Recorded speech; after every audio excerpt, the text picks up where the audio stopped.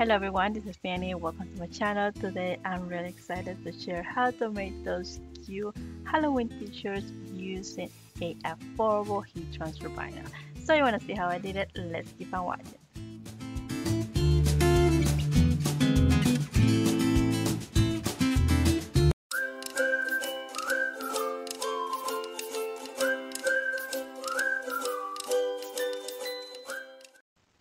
So for those projects, we're going to be using the HTV Run.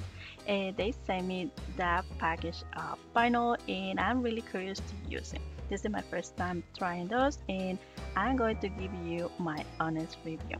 Alright, here is the package.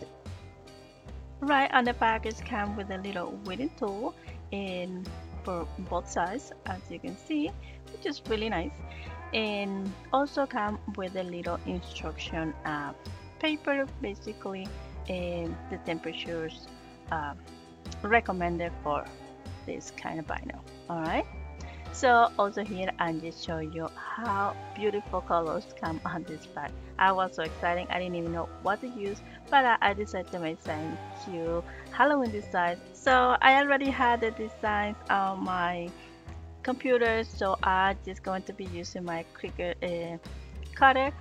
So here I'm just going to be placing the vinyls, the colors that I choose. I thought that orange, it was so beautiful and bright, and also the white. Alright, so two of the vinyls are already on the mat, and now I'm just going to place it on the cutter.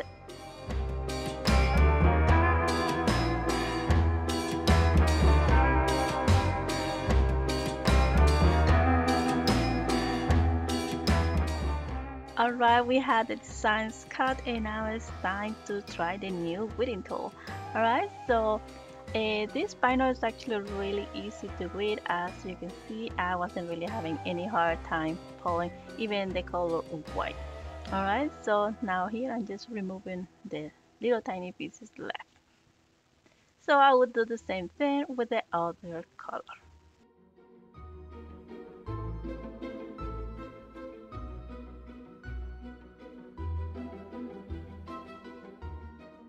Alright, here I'm finishing with the weeding part and now it's time to heat press. Alright, I had to mention it that it's not necessary to use a heat press or easy press like I'm going to be doing in here. You can also use just a regular iron from home. Just you have to be just careful and start it with a low temperature and just adjust it as you need. Alright, so here I just have my t-shirt ready. I'm just trying to make sure that I have the right measures to place my design. Then I place a wax paper and then the press. Alright, so as you can see, I play with the heat back and forth because it wasn't ready yet. So once the press was ready, I just continue with the right temperature and repeat the step. And now we have a beautiful t-shirt. Look at that, absolutely beautiful. Alright, so because I got really excited with the t-shirts, I did another cute design and I'm going to be placed it on a white t-shirt. So here I'm just showing that I used the orange and black color for this cute design. So alright, so for this one was just a cute design. It says Happy Halloween. It has a little broom and I just love it. So now we're just going to place the first part and use the press,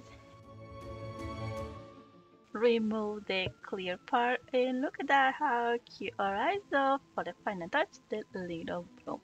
Repeat the same step and voila, there you have it. Look how cute. I just love it. Alright, so now I have the final review for you and I think they came out absolutely beautiful.